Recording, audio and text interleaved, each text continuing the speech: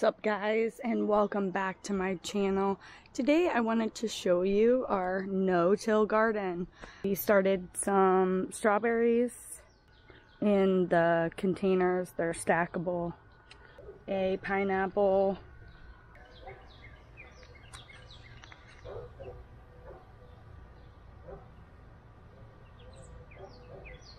That has lots of roots. Pretty excited about that. It's our first time growing one. Over here we have radishes, peas growing up the little trellis thing, green onion, cucumbers, and we made this teepee out of driftwood that we found down by our river.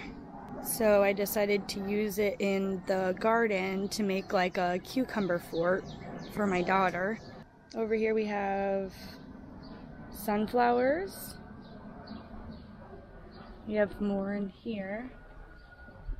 And we started spinach and lettuce. Blueberry bushes and strawberry bushes. Over here in the stackable pots, I got dill, cilantro, pretty little flowers, marigolds, basil, chives, and some more cilantro, which is really delicious on tacos.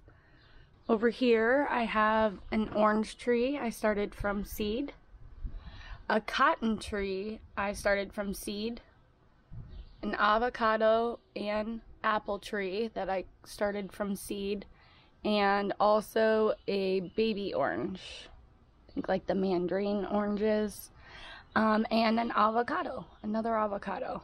And let's head to the other side.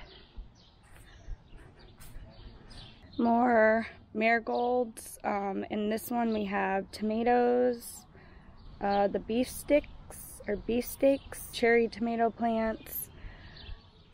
We got some celery growing. We got some squash and zucchini, and growing up here we have green beans. We have yellow peppers and green peppers and jalapenos. Carrots right here, this row, there's a row, and then there's a row. And then these are all green peppers right here, these 4 plants. Sorry, 5. Little baby. And these are the jalapenos. So yeah, that is what we are doing in our garden this year. Last year we did buy 2 apple trees, Red Delicious and a Honeycrisp. This one did not flower or bear any fruit yet, and this one actually has. I believe there are about 19 apples on here that we counted.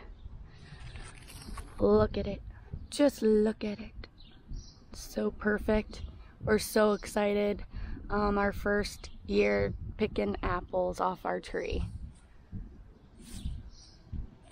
If you guys have any idea why this one did not fruit, please leave a comment down below if you know why it did not bear fruit, but this one did.